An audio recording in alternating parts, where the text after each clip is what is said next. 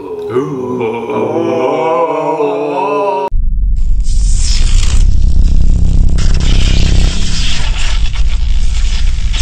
Hey guys, welcome back to MegaNerd Squad. We just saw Scary Stories to Tell in the Dark. So the scariest thing about this movie was the acting. The acting was a little off. Towards the end, it got a little bit better. Yeah. Especially from the main protagonist. Well, because they dropped down to 2 instead of all 5 of them. It took a long time to see any monsters. And it took like 30 to 40 minutes just for setup. But the setup would have been better if the characters were actually more relatable, and they actually were good, like better acting in a sense.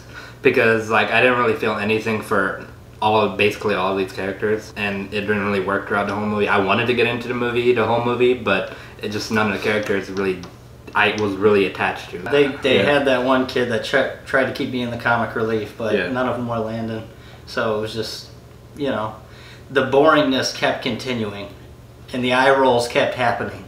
The coolest thing about this movie, though, I will say, are the monsters for sure. The only sad thing is that you don't get a lot of the monsters. Pretty much what you've seen in the trailer is what you see in the movie. Yeah. You see in the trailer, you pretty much see in the movie. The scariest monster was towards the end, the twisted guy, I forget what his name was. And then I also thought the scarecrow dude was actually pretty creepy. But they added in that really cheap like CGI bugs on his face that I didn't think was necessary. And I thought he looked just scarier without having the bugs. Like they tried to make it scarier, in my opinion. And maybe that was because maybe it's meant for a more younger audience. It's PG-13, not rated R. So I understand. Sadly. Yeah. Like we would have liked to see some scarier stuff. Less jump scare, more actual horror. Oh, believe me, the jump scares, they won't get you. They didn't get me at all. So the jump scares won't get you at all. There's not very good jump scares either. You know when the jump scares are happening. Yeah, they literally it's when there's pure quiet. silence and you peek your head out. Boom, jump scare. It's like we've seen this before. It sounds familiar. I've been feeling throughout the whole movie. I feel like where this is going. Like I've seen this before, but it doesn't work. I just think it was really slow taking off. I really enjoyed the fact that they had a drive-in movie theater. I loved the setting for that. Well, it was the 1960s. There were some movie references that at the beginning.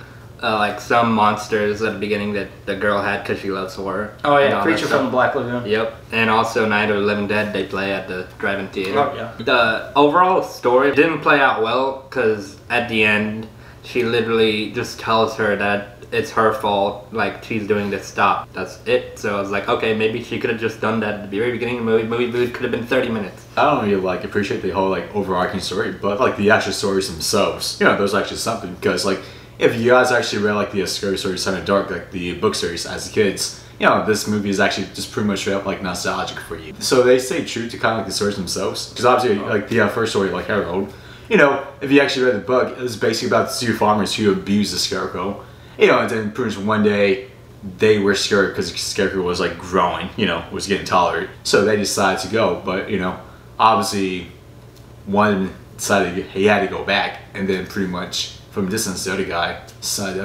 getting skinned alive. I'm kind of sad that that guy, his death wasn't kind of all gory. Yeah. It should have been gory. It should have been, something more. Some blood. Something more. Like a PG-13, you could have some blood in it. Yeah. But they didn't really have any blood in it. So yeah, I think what they missed was that people that read those stories are our age now. But yet they're still pertaining to a younger audience. Yeah, so I think that's where they kind of missed it. I think they could have made it rated R or, just added a little more horror to it, even being PG-13. Because you got to realize that the people, your target audience, the people who read these books, they're older now, they're more mature, and go ahead and crank it up a few notches. Be like, remember those stories you used to read? Yeah, but this is what we have now in the movie, and crank it up. Yeah. And, try to make it scary. The actual stories themselves, they're actually a lot, like I said, they're actually a lot darker. They're more kind of psychological, horror, more darker. It's just kind of it leaves things up to your imagination, kind of what could happen. I mean, it was okay, I guess, but I was suspecting more.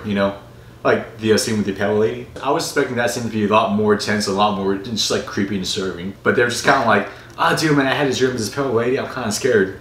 I get why they were trying to pertain to a younger audience because they want more younger people to know these scary stories, but at the same time, these kids never heard of scary stories tell in the dark, and like they never read the books because they weren't even born then. I really got like a Goosebumps kind of vibe. It was a little bit more mature than that. Yeah, I will say, but still not mature enough. The stories were really cool. I actually liked the idea of like the ghost actually writing the stories and it actually happened. I love that part. It's just that like the overall arcing story wasn't great. I don't know, man. I think they could have done. I mean, they might have they could have done like different script of that main story. You know, they could have done something different. I think that part would. But they didn't. They just made it one big story and like they tried to make it work for everybody.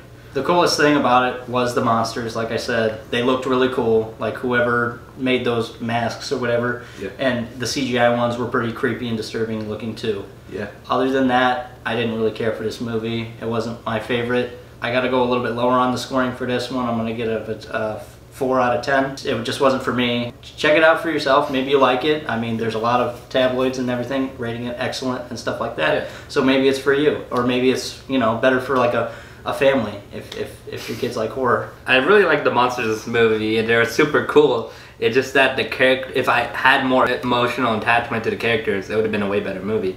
But none of these characters actually got me hooked to the movie. It was just like, there's kids, I don't really care for them. I'm gonna have to give this movie a 5.5 out of 10. There were some things that were obviously good, but overall, most things weren't. And I didn't really enjoy it as much as I wanted to when I was going into the movie. Yeah, I give the movie a 6 out of 10. Yeah, it's just because it's nostalgic to me, and also too for like the monsters as well. In the books, they actually have like an illustrator who actually drew the monsters that was in the books, and like what you saw, like what you will see, on the screen is basically exactly how the illustrator kind of like drew them out to be. That's part why I give it 6 out of 10, just because they kind of stay true to kind of like the monsters like original creations. Thank you guys so much for watching. We are MegaNerd Squad. If you enjoyed the content, hit the thumbs up. If you're new to the channel, hit the subscribe, and we will catch you guys next time. MegaNerd Squad out.